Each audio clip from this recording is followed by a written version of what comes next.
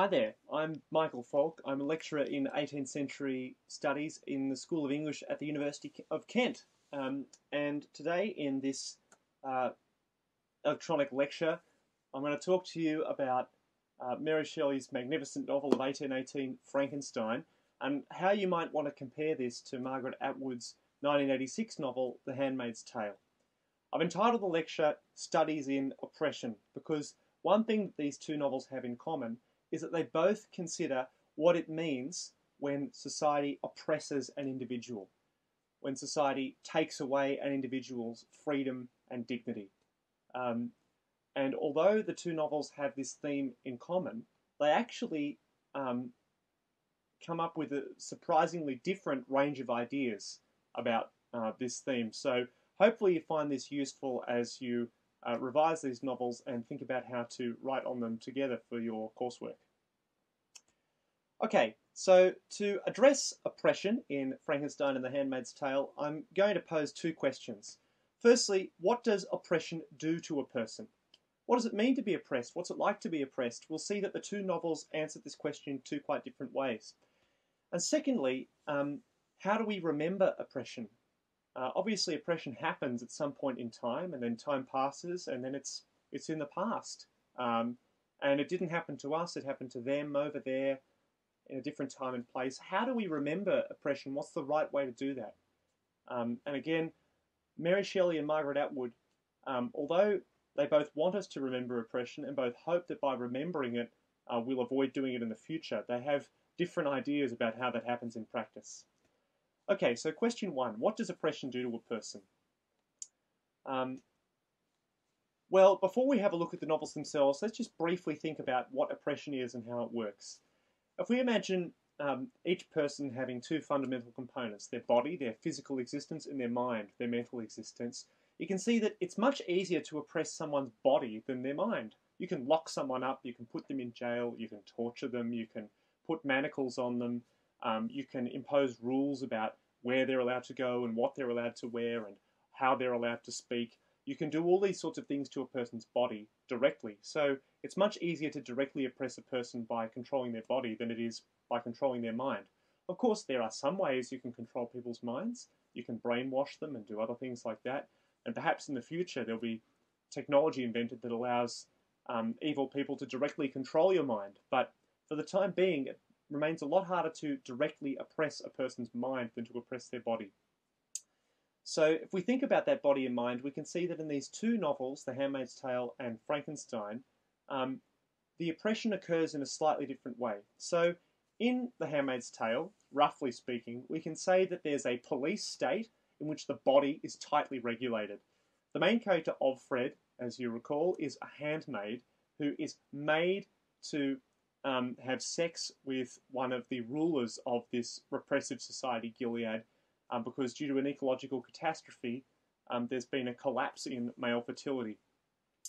And in order to make this work, the handmaids like Offred are dehumanized. They have their name taken away, they're made to wear certain clothes, they're made to live in certain places, they're made to act in certain ways. There's a whole bunch of rules that controls what they can do with their bodies. And those rules are enforced by a brutal police state. The situation in Frankenstein is quite different. In Frankenstein, except for one important subplot involving the character Justine, there isn't really an oppressive state. Instead, what you have is a prejudiced society in which the body is harshly judged. And if you've read the novel, you would know that Frankenstein's creature is repulsively ugly, and everywhere he goes, everyone rejects him or runs away from him or attacks him. And it's due to that prejudice, that cruelty towards him, in that his bodily appearance is harshly judged, it's due to that that he becomes evil and becomes a murderer and is driven into bitterness and hatred. So you can see that the oppression in Frankenstein is quite different to the oppression in The Handmaid's Tale. And as a result of this, the two novels come up with quite different ideas about how oppression works and what effect it has on the person who is oppressed. So here's a little quote from chapter 14 of The Handmaid's Tale that shows one of the ways that Gilead oppresses the handmaids like Offred. So at the beginning of this chapter, Offred has gone into the room of the house that's called the sitting room. And when she gets there, this is what she says to herself. The sitting room would once have been called a drawing room, perhaps. then a living room. Or maybe it's a parlour, the kind with a spider and flies. But now it's officially a sitting room, because that's what's done in it by some. For others, there's standing room only. The posture of the body is important here and now. Minor discomforts are instructive. Okay, so let's zoom out for a second. The main point here is that in the household where Offred lives, there's a room called the sitting room, where the rulers of Gilead are allowed to sit, but the handmaids, like Offred, have to stand. And that's a rule. It's a rule that's enforced by the society. So this is a small way in which she's oppressed. Now let's unpack the passage and see how Atwood, in her brilliant way, puts her sentences together in order to draw out all the ideas behind this. So the first couple of sentences are interesting because they're not about Offred's own society of Gilead. They're about the history. And you could say that what these couple of sentences give us is a social history of space, a history about how society has changed the way it uses the spaces inside the home. So before this thing was a sitting room, Offred says it was probably one of three other things. In the 18th or 19th century, it would have been a drawing room. The drawing room is the room to withdraw to after supper. It's where the wealthy members of the house would go so the servants could clean up the mess on the dinner table. Then later on, it might have become a living room. A living room in a more democratic society is the room to live in with your family. Everyone lives in the living room. Everything's there. The kitchen, the TV, the couch, the table. Everyone hangs out there. It's the living room for everyone together. Or perhaps this was a working class house that had a parlour.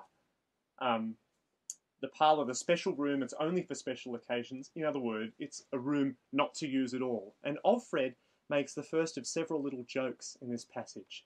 She says the parlour might have had a spider and flies, i.e. because it was never actually used.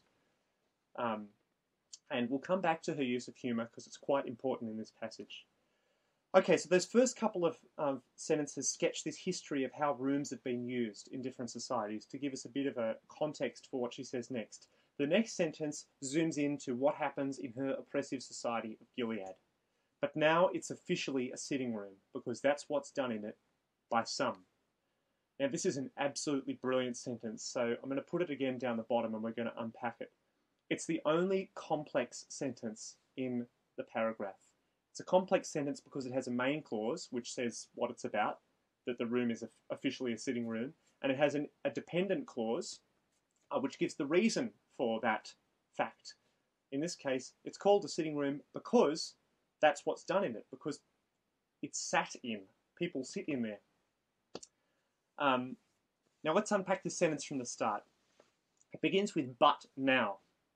But says that all of that previous history of all those different kinds of spaces is over. It's been replaced by this new order. But now it's something else. Now in the passage has two different meanings. It's now because Offred is standing in the room right now and it's her experience. And it's also now because she's referring to this situation now, the civilization she now lives in, her whole situation, this phase of history. It's officially a sitting room. If you look carefully at the previous sentences, you'll see these things, drawing room, living room, parlour, they're not official titles, they're just the words that people use to describe a room in their house. But in Gilead, in this oppressive society, officialdom, the state, tells you what the rooms are called in your house, which is kind of remarkable when you think about it, that in a police state, that it might creep into your very home and actually tell you what your rooms are called. So that's the main clause of the sentence. Then what do we get in the dependent clause? And again, we can see Atwood's really, really, really stylish and does this so well. It's called the sitting room because that's what is done in it. And the thing I want you to notice here is she doesn't say it's called the sitting room because people sit in it. She uses the passive voice because that's what is done in it. And because she uses the passive voice, she doesn't tell you who does the sitting. She just says sitting happens. There is sitting. Sitting is done in the room. And because she doesn't tell you that, it means that she can tack on to the end of the sentence a little punchline after the comma. By some. Only some people get to sit in the room. So this is what makes it oppressive. It's the sitting room. It's called the sitting room, but only some people get to sit there. Okay, now let's go on to the final bit of the passage. As Alfred said, for others, there's standing room only, like for her as a handmaid. Now again, we've got another little joke. Standing room only normally means something's very popular or very crowded. There was standing room only on the bus. The concert was so popular there was standing room only. There were so many people in the church at Christmas it was standing room only, etc., etc. But here, instead, there's standing room only because there's an oppressive law that says some people have to stand. And then Alfred tells us why there's this oppressive law. The posture of the body is important here and now. It matters that some people are standing and some are sitting. Minor discomforts are instructive. It's uncomfortable to stand up. It's just a minor discomfort. Why would they force just this petty minor discomfort on people? Because it's instructive. They're controlling Alfred's body. They're making her stand to try and instruct her, to try and control her mind, to try and make her less of a person, to try and reduce her from a full, free, living human being into simply a uterus that society can use to produce babies, which is her function in this society. Now the question is, does this society of Gilead succeed in oppressing Alfred and robbing her of her mind and her freedom? And I would say, no, it doesn't. And that's what is the importance of humour in this passage and the way Alfred refers to the past uses of the room and the way Alfred is able to explain why she's made to stand up. She's perfectly aware of what is happening to her. She knows the full history. She's able to detach herself from her experience and make some jokes about it. And she's able to explain clearly to her listener, because of course she's recording this into a tape recorder, she's able to explain to her listener exactly why she was made to do this. So even though the society is controlling her body, her mind, her rationality, her dignity, that all remains to her, and they can't take that away from her. Okay, so that's a little example of oppression in The Handmaid's Tale. Let's have a look now at Frankenstein and see how the creature is oppressed in that novel. And you'll see it's quite different. So here I've just pulled out a scene from the middle of the book, from volume 2, when the creature is recounting the story of his life to Victor Frankenstein. And in this point, the creature has discovered the de Lacy family, who are the cottagers who live in a forest in Switzerland. And by watching them, he's learning to read and learning about domesticity, learning what it means to have a father and siblings and how you live together in a house and so on. He's learning all that by watching them through the window. And this is what he says about this time. I improved, however, sensibly in this science. He means he noticed that he was getting better at reading. He improved in the science of reading. But not sufficiently to follow up any kind of conversation, although I applied my whole mind to the endeavour. For I easily perceived that, although I eagerly longed to discover myself to the cottagers, I ought not to make the attempt until I had first become master of their language, which knowledge might enable me to make them overlook the deformity of my figure. For with this also the contrast perpetually presented to my eyes had made me acquainted. I had admired the perfect forms of my cottagers, their grace, beauty, and delicate complexions, but how I was terrified when I viewed myself in a transparent pool. At first I started back, unable to believe that it was indeed I who was reflected in the mirror, and when I became fully convinced that I was in reality the monster that I am, I was filled with the bitterest sensations of despondence and mortification.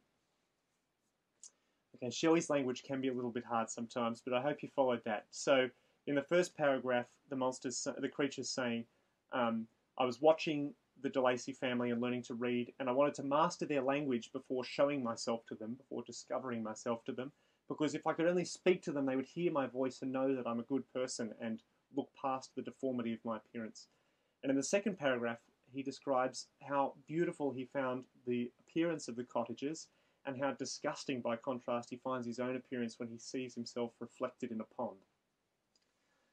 Okay, so let's break this down a little bit. The creature is learning the science, or the knowledge, of reading. This is really important in the book. The creature learns what it means to be a human and what it means to be free from some books that he reads. In particular, Paradise Lost by John Milton, The Ruins by Volney, and Goethe's novel, The Sorrows of Young Werther. He reads these books and he learns what it means to be human and what makes for a good life.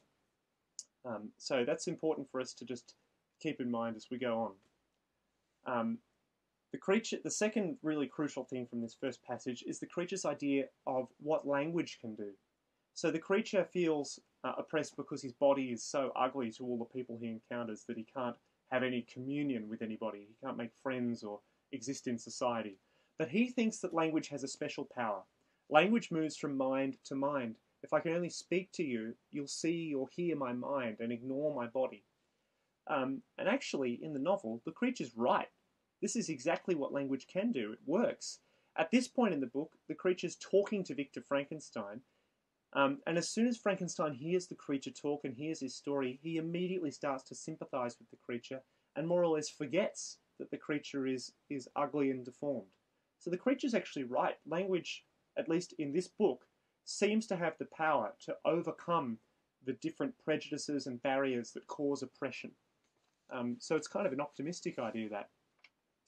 A final thing I want you to take out of this first paragraph is this key phrase, my eyes. So the creature's talking about the deformity of his figure, and he says that his eyes had made him acquainted with the deformity of his own figure. His eyes had taught him he was ugly because of the contrast perpetually presented to him. In other words, the contrast between his own ugly body and the beautiful bodies of the cottagers.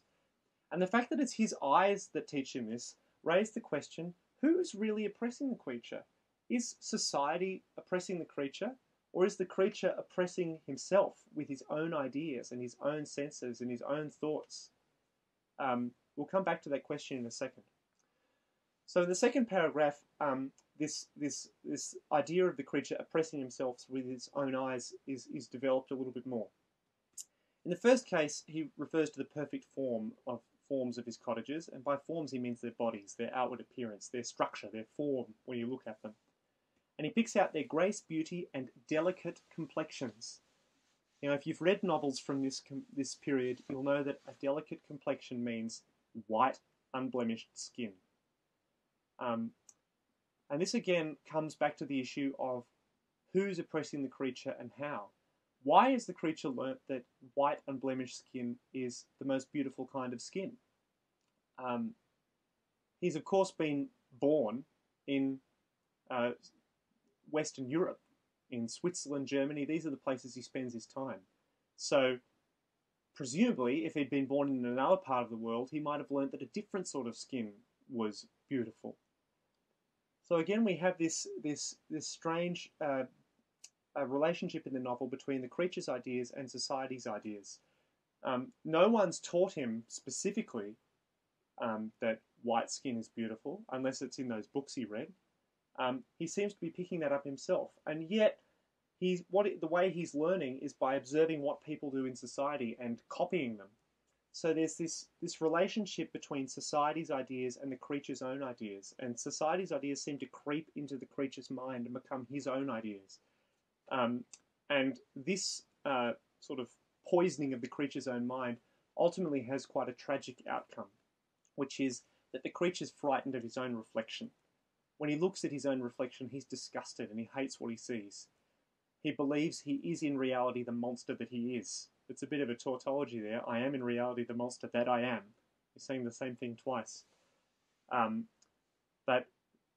Again, there's two different interpretations. Either society has successfully oppressed him, it's persuaded him that he's evil and wrong and he shouldn't be the way he is, or the creature is oppressing himself and he's looked at society, and the problem is that he's wrongly wanting to imitate what society says rather than thinking for himself.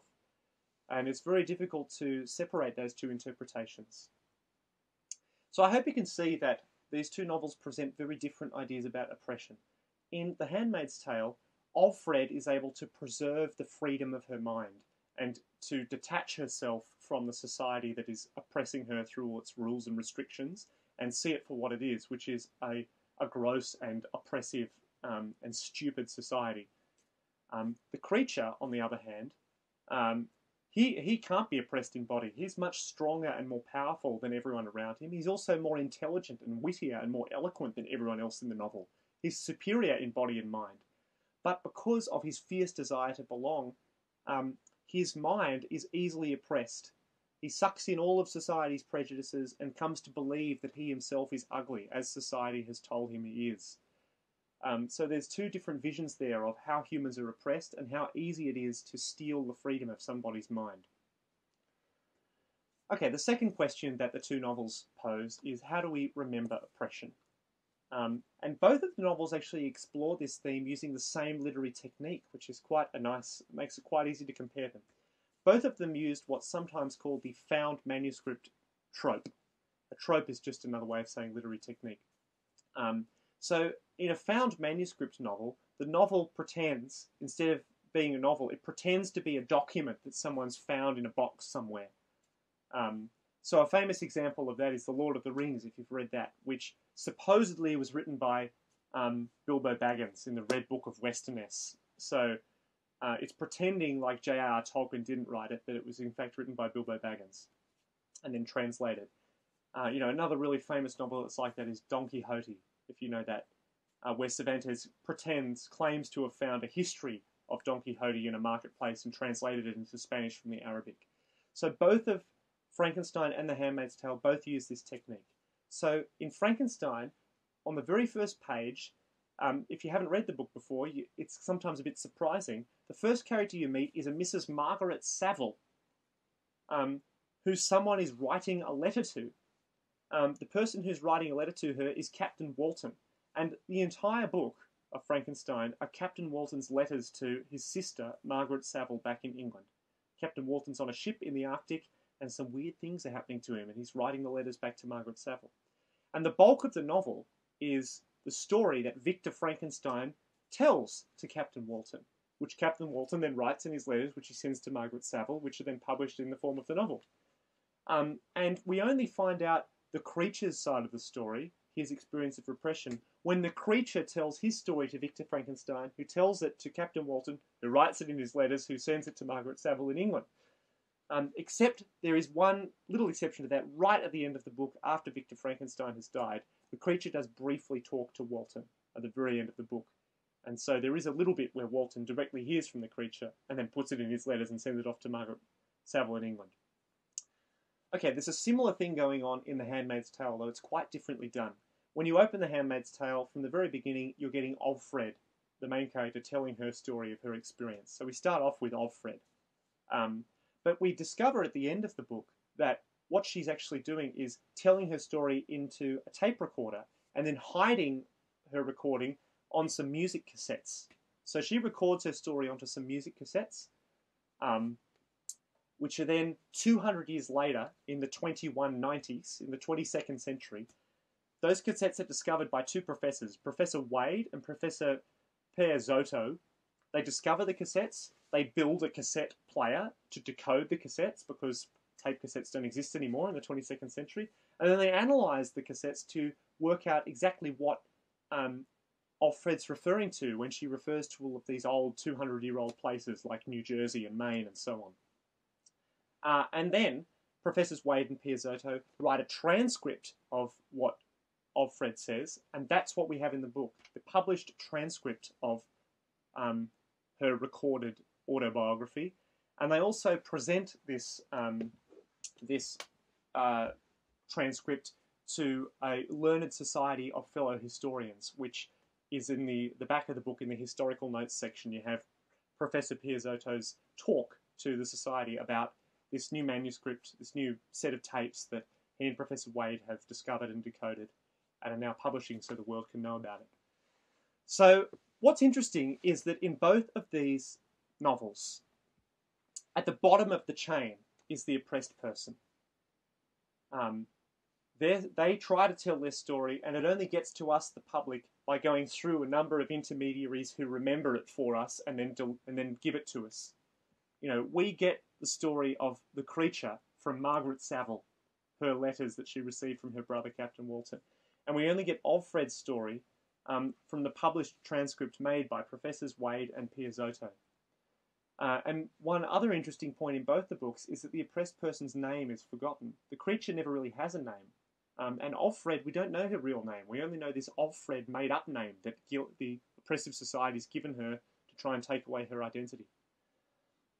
Another point that's in common in both of them is that In both cases, there's an academic in the chain. Dr. Frankenstein's the one who tells us about the creature, and it's Professor Wade and Professor Piazzotto who tell us about Offred. Now, on the one hand, an academic might be the right person to tell us. Only Dr. Frankenstein really understands how the creature was made. And Professors Wade and Piazzotto, they're experts on Gilead history, so they're the right persons to ask about it. But on the other hand, they're academics. They don't really know what it's like to be oppressed in the way the creature or Offred were. So, you know, how is the message being altered by academics being the ones who hand things on? And finally, both novels make us think, who's the public who's being addressed by this story? You know, does it make a difference that Frankenstein is a story told by a man to his sister compared to The Handmaid's Tale, which is a story told by some historians to some other fellow historians? How does that affect the way that this oppression is remembered? So all of these things are things that the two novels have in common. There's one point that is a little bit different, and that's this, that in The Handmaid's Tale, we have a more direct access to Offred's own testimony than in Frankenstein. In Frankenstein, we have letters written by Captain Walton about what happened, and everything he knows from second or third hand. Whereas, at least in The Handmaid's Tale, it is Offred's own testimony that's been recorded, even if it has been transcribed later on by some other people. It's her own voice directly speaking to us. So that's a point of contrast between the two novels, and you might like to think about that. You know, what does it mean when the creature talks for most of Volume 2 in Frankenstein? Technically speaking, we're not hearing the creature. We're hearing Victor Frankenstein saying what the creature said to Walton, who then writes it down. Yet it seems when we're reading it that we're hearing the creature directly. You know, you might have different thoughts about this relationship. Okay, now to compare the two novels' use of this trope, I'm just going to finish off with two quotes, one from Frankenstein, one from Handmaid's Tale, that show the different way that Shelley and Atwood use this found manuscript trope. So the first quote there on the left is from Frankenstein. So this is Captain Walton at the end of the novel talking to his sister about the story he's just told her. "You have read this strange and terrific story, Margaret, and do you not feel your blood congealed with horror like that which even now curdles mine? Such a monster has then really existence.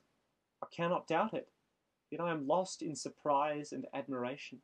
Sometimes I endeavoured to gain from Frankenstein the particulars of his creature's formation, but on this point he was impenetrable." Okay, so there's the horrified Walton reflecting on the terrible narrative he's just heard and the real existence of this poor oppressed creature. Now here is Professor Piazzotto at the end of The Handmaid's Tale. "This item," but he's referring to the tapes of Offred's autobiography, "this item, I hesitate to use the word document, was unearthed on the site of what was once the city of Bangor in what, at the time prior to the inception of the Gileadian regime, would have been the state of Maine.